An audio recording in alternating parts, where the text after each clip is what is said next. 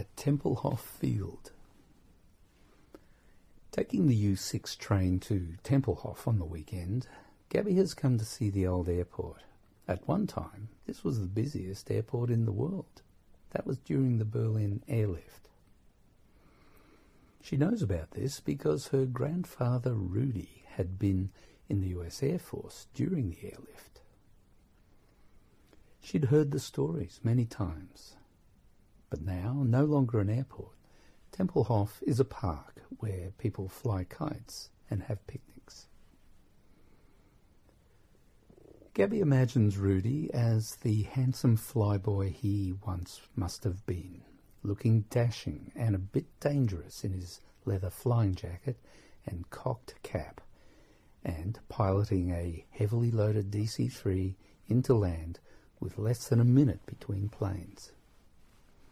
The roar of engines and smell of avgas hanging heavy in the air. There'd be trucks coming and going, hauling much-needed supplies to the West Berliners.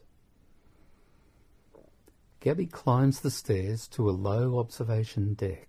From here, she sees a couple in their 20s approaching. The woman is on crutches. Her legs are deformed.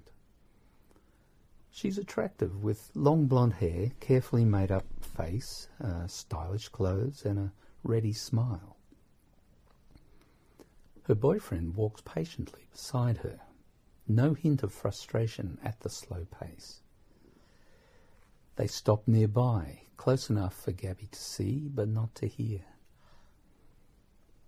Soon, a second woman approaches from the direction of the U-Bahn.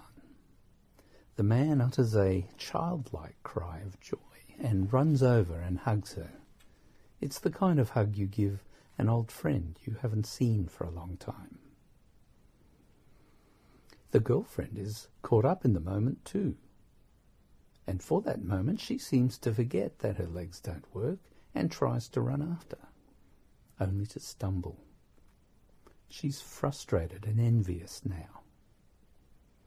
Perhaps there is some despair in that downward gaze, but then her demeanour brightens with practised optimism.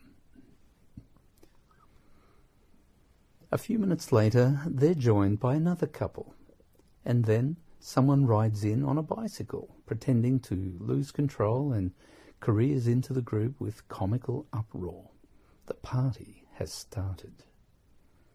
There are bro hugs all round and backslapping.